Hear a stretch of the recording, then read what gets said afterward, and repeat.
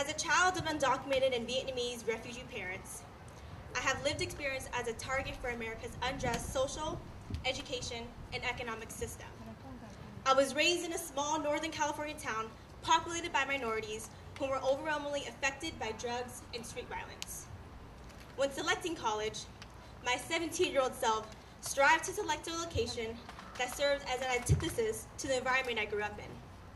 With San Diego's radiant sun and gleaming ocean water, it became far too easy for me to glamorize the illusion of paradise that San Diego eludes. With my 2 years of residence in San Diego, I've come to see the side of San Diego that both tourists and locals typically never get to see. One with a plethora of flaws masked by romanticized notions as the greatest city in the nation. Through SEJ, I've come to love San Diego, not for its illusion of paradise, but for its opportunity for progressive change. SEJ has motivated me to embrace our need for change, rather than walk away for it as my 17-year-old self did. SEJ was much more than a 6-week summer program.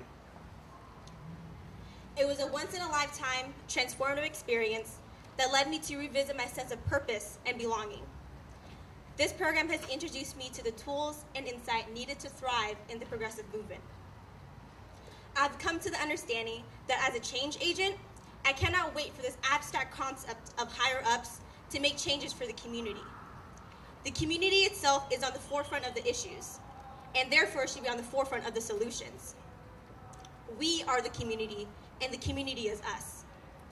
The changes we need to see at the local level are urgent, and their urgency has never been more clear to me than it has been in these past 6 weeks as an SEJ fellow.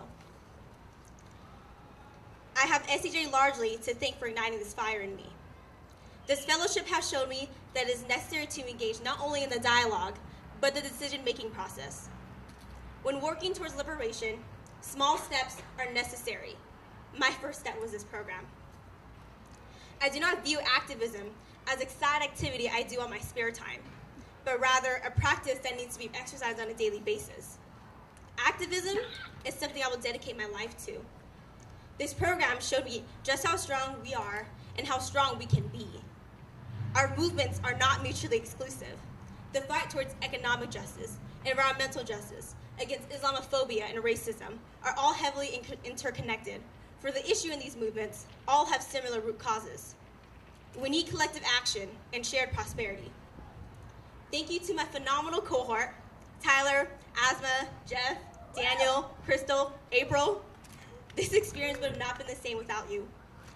Please take note of them because you will see their names again and again. To all of my new friends and allies, I'm honored to serve this community alongside you as we strive toward a more progressive San Diego. It has been a privilege to share this journey of growth and enlightenment with you. On behalf of the cohort, I would like to thank our two fearless leaders, Trin and Anna Laura, for making this possible. Where are my two ladies? To show our appreciation, our cohort has put together something for you all to remember us by. It's a picture frame of the only picture we have all together, all signed by members of the cohort.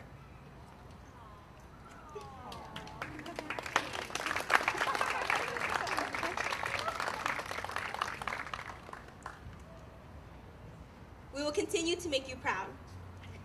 My final thank you goes to every single person in this room, our allies, family, friends, and loved ones. It is through your support and encouragement and love that we are able to persevere in this endless fight for justice. I will leave you to these final words of Margaret Mead. Never doubt that a small group of thoughtful, committed citizens can change the world. Indeed, it's the only thing that ever has. Thank you.